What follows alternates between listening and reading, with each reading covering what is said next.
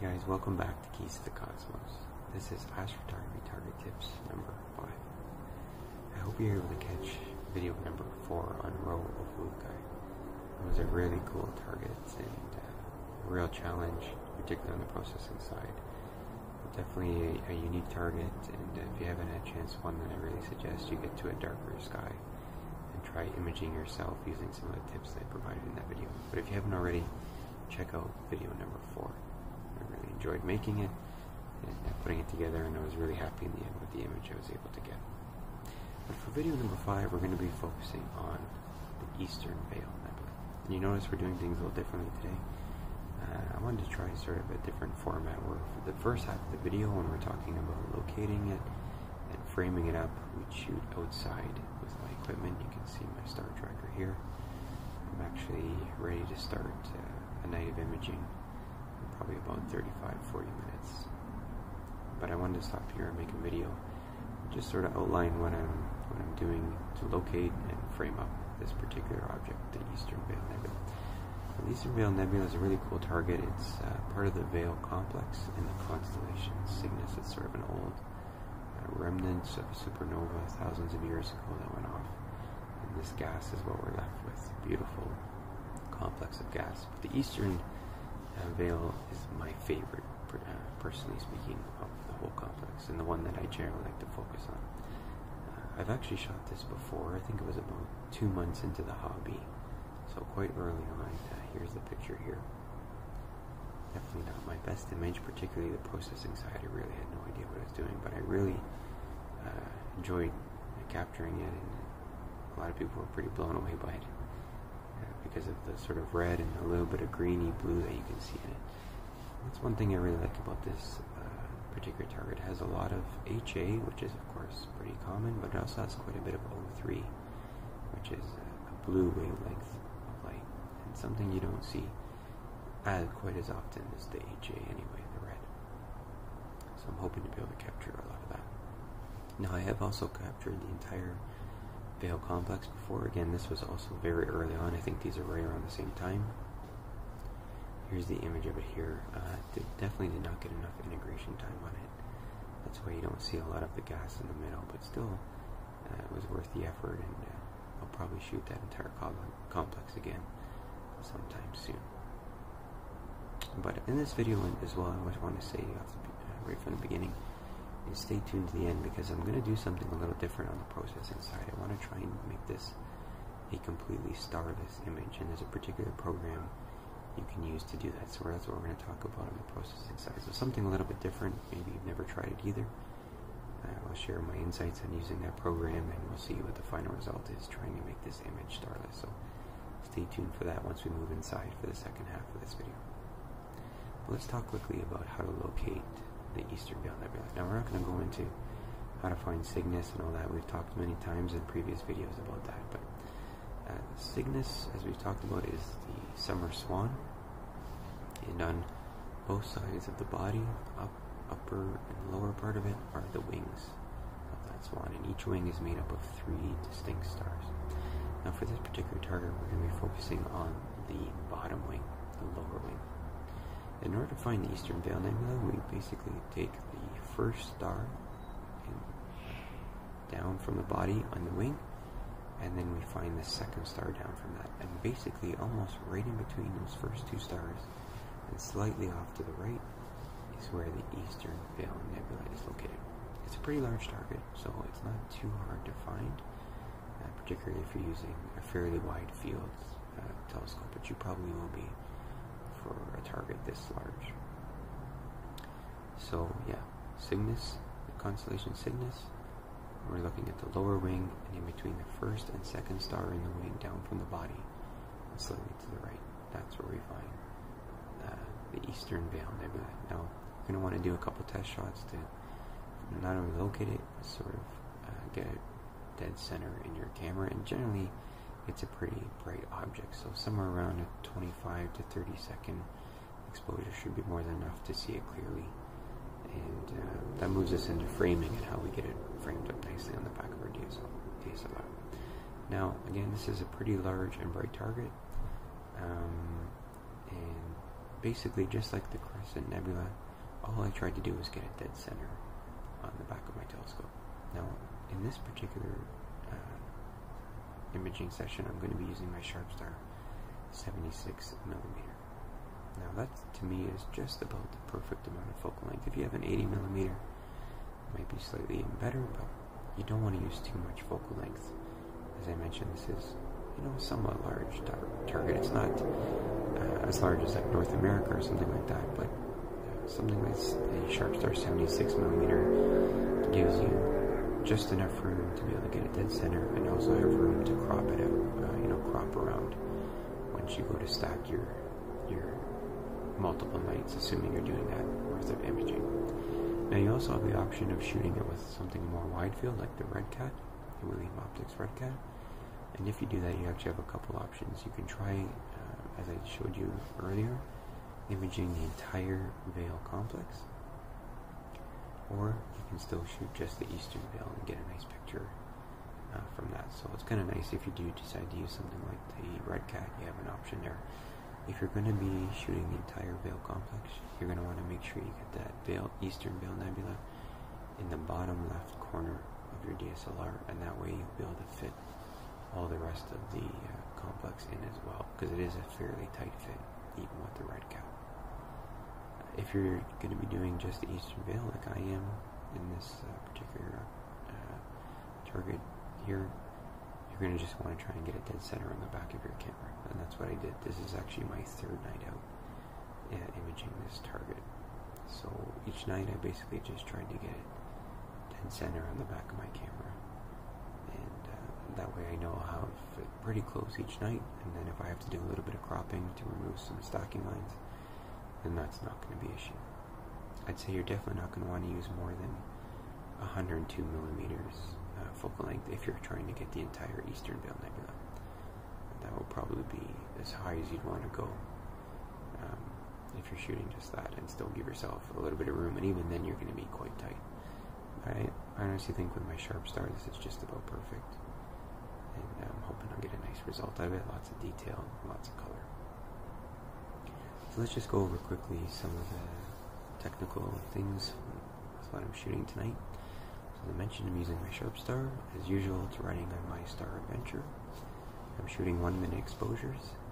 I'm using the Optolong L Extreme narrowband filter. We've talked so many times about this filter, but why it's really good for this particular target is it in particular allows not only HA, light wave path, which is of course the color red, but also O3, and that's the color blue.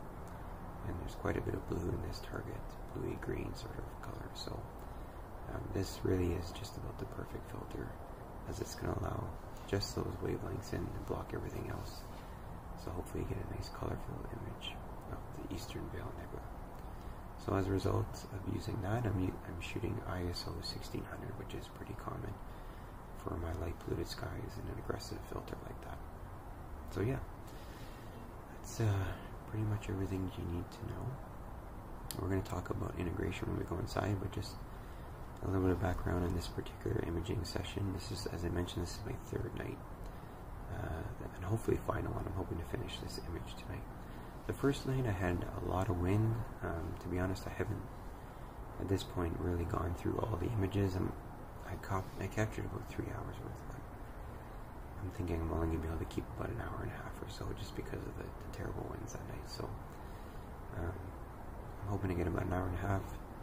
The second night, which was last night, was pretty good, but as I looked over the exposures, it seemed there was some clouds that came through about halfway through the night, so I had to delete about 30 of those images, so that cut into my integration time.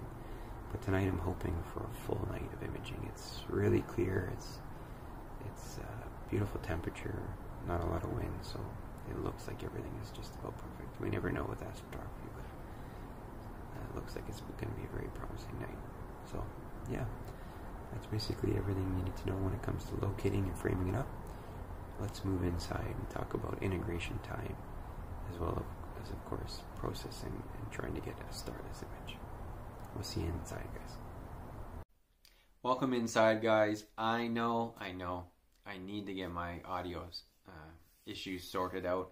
As I mentioned, where I shoot in particular, my neighbor's window's right there, so I can't talk with this normal voice. I have to sort of use a very softened voice.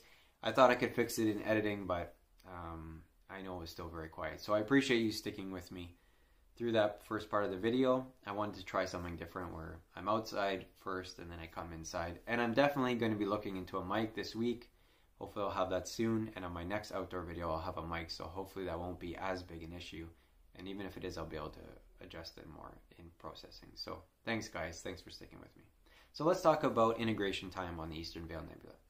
As I mentioned, I got 3 nights of imaging on this particular target, and the first one I was quite concerned about because of the wind. I had set up my normal recycling bins on each side of the telescope and star tracker, but I went to bed, and when I woke up 3.5 hours later, the recycling bin lids had blown down. So it was quite gusty because it takes quite a bit to blow them down.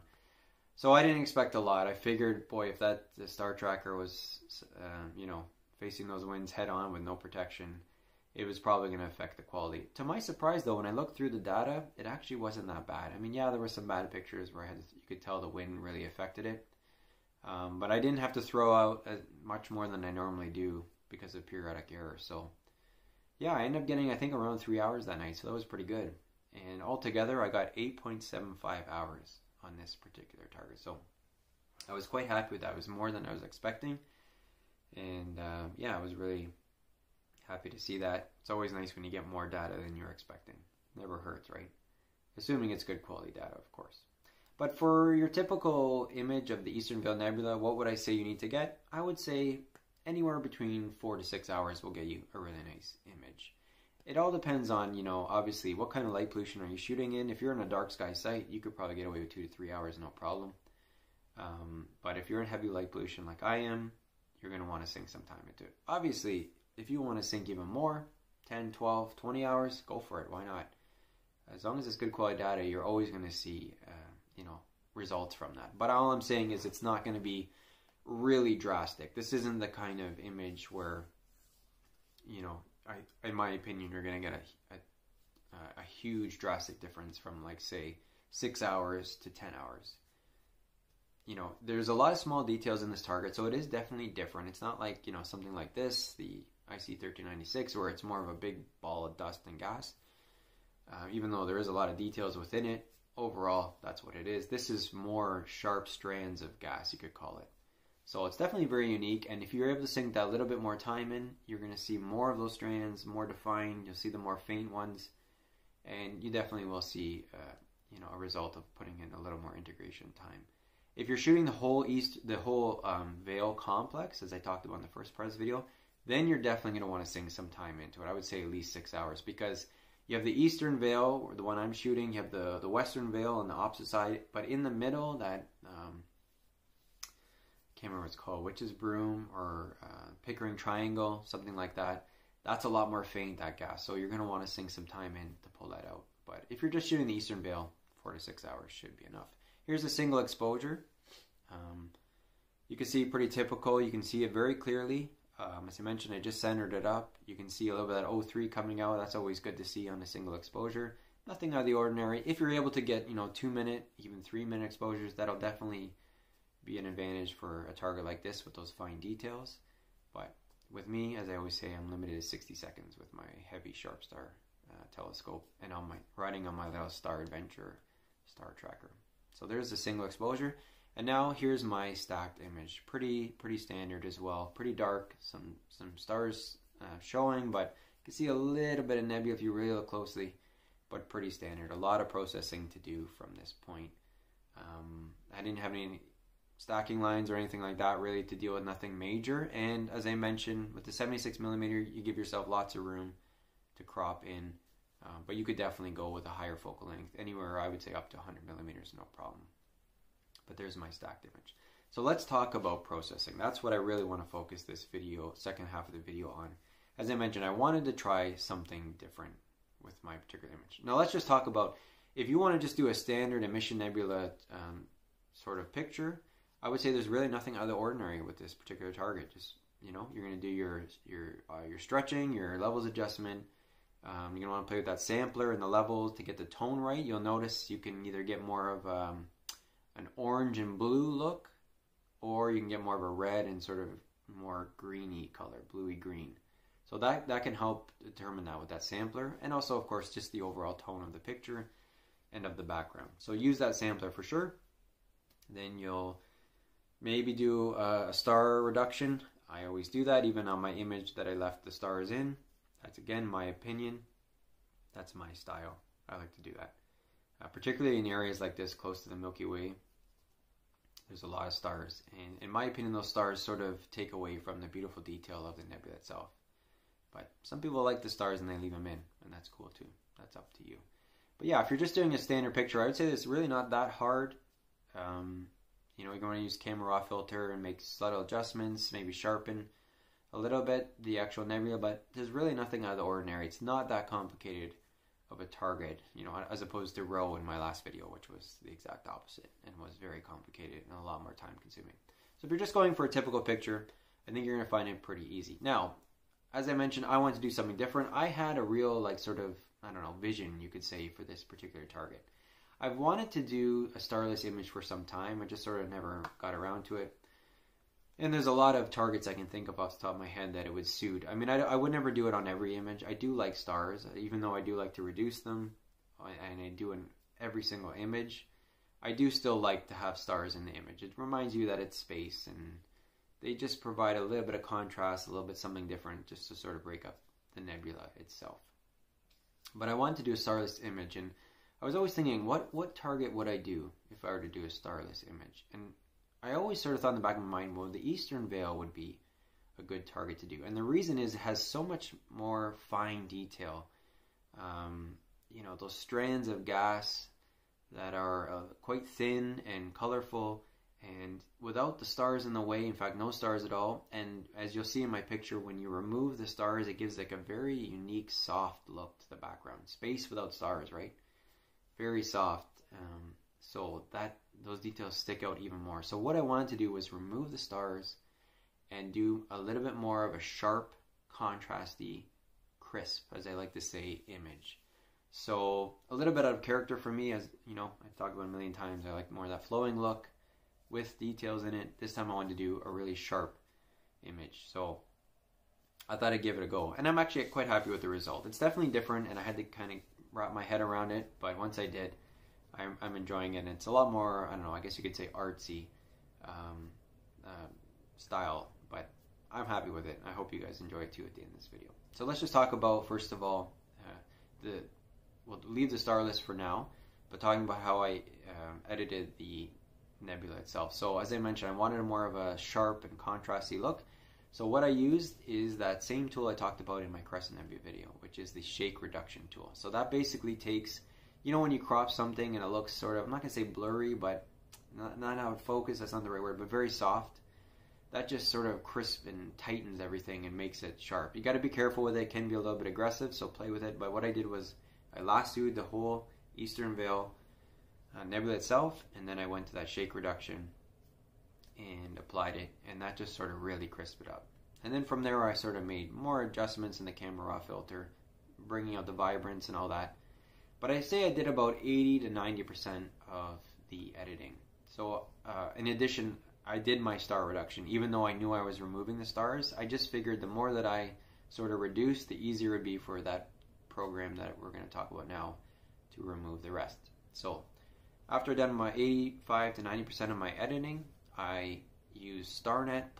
So that's the program that removes the stars. It's a powerful program, and you know, you can do a lot more with it than I did, but we're keeping things super simple here, and we're just removing the stars. So I'm going to have a video on how to use that next, so stay tuned for that. So I'll talk about how exactly with this particular target I was able to use it. So don't worry if you've never used it before.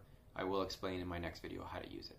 But basically what it does is it takes your image, your TIFF image, okay, it removes the stars and creates another image without the stars, another TIFF image. So basically now you have another image in Photoshop, and you're probably going to want to do a little bit more editing after that. So it's never quite perfect, I will say that.